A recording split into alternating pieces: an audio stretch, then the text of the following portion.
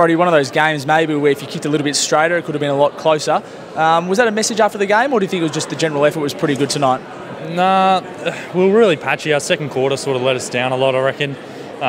It showed in the stats. We were up 22 contested ball, and then we were down 13, so it dropped a lot. And then we sort of tried to get it back and try to hold in the last quarter, but I reckon it was just effort, just was too inconsistent.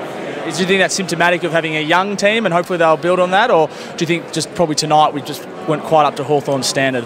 Well, yeah, they're a very good team, but again, just in the midfield they got on top of us a bit, and well, yeah, like you said, we didn't kick too straight, so I don't know, it was a combination of everything that sort of made us struggle a little bit. And tell us, your second career goal tonight, a long bomb from 55 metres out, that must have been a good feeling as well?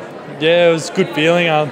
Bit of a funny ball drop, bit nervous drop, but yeah, lucky to get a result. Now, if you could choose a position to play, where would you like to play? Is it sort of off a back flank on a wing, or do you like pushing into midfield and forward as well? I'll probably play forward most comfortably. I was always a forward when I was younger, but they've sort of played me every position now at AFL level, so I'm pretty comfortable everywhere. Do you think that's part of your development as well? You could pretty much fit in anywhere you want? Yeah, I'm sort of that height where I've got to learn every position and can play every position, so yeah, it's good learning curve. Despite the losses, I guess. I mean, the last couple have been valiant losses. You must be enjoying playing AFL football. Yeah, it's great I keep learning every game, but it'd be nice to get a win. But just got to keep battling through these sort of hard times and hopefully come through the other side in a couple of years. No worries. Well, hopefully you get a win next week against Sydney. Good luck. Mate.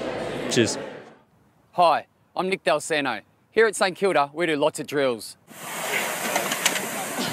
but not as many drills as Ozito have sold. In 2013, join us in celebrating Ozito's 20-year anniversary. Let's get together and give it a go with Ozito.